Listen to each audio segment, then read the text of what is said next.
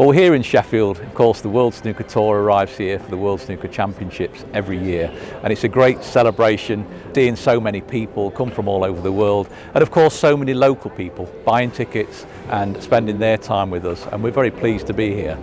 World Snooker is part of the Matchroom group of organisations, and Matchroom is made up of a number of sports, whether that be darts with the PDC, Professional Darts Corporation, whether it be the World Snooker Tour, boxing and other sports. The multi-sports have all come together, and what we've done is established the Matchroom Charitable Foundation. Each person that buys a ticket to any of the events within the Matchroom group, £1 from those tickets goes into a central fund, and that fund is distributed to communities, to organisations, to causes, to charities in the local areas where we operate with our major events. This work is very important to us, and we're very happy to be able to give something back to the people that actually spend money with us.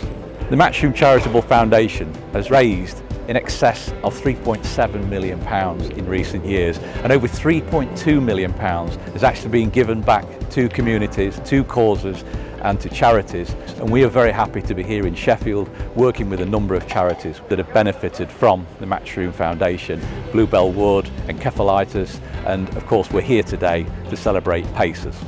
So Pacers is a specialist school, an adult centre and a charity all sort of rolled into one. We support children and adults with neurological conditions, so cerebral palsy, MS, stroke, Parkinson's and other brain injury. And what makes us a little bit different, a little bit unique, is our approach, and the methods that we use is something called conductive education.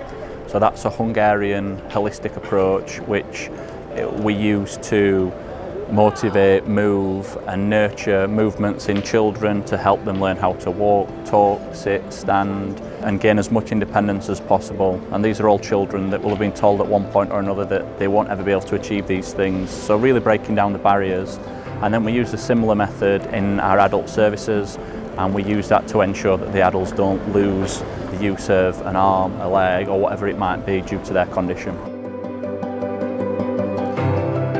We've managed to grow thanks to the people like the Matchroom Charitable Foundation. Without support like that, we wouldn't have been able to move into our new school, which allowed us to support more children. It allowed us to build purpose-built facilities, extra classrooms, hoisting systems, toileting systems. These are all things that, believe it or not, a couple of years ago in our old school we didn't have. We've been based in Sheffield for over 25 years now, but if you rewind 2 or 3 years, there's so many people that didn't know who Pacers were, and that's changing very, very rapidly really over the last sort of 18 months, 2 years again, and that is because of the support that we get from global eyes on things like the snooker and how that supports us. That sort of passes attention on to us, and then more people find out who we are, what we do. So you know, like we've had some incredible support in the way of funds from the Matchroom Charitable Foundation, but the awareness that that's going to help us bring, you can't really measure that, but that is of equal importance to us at Pacers for sure.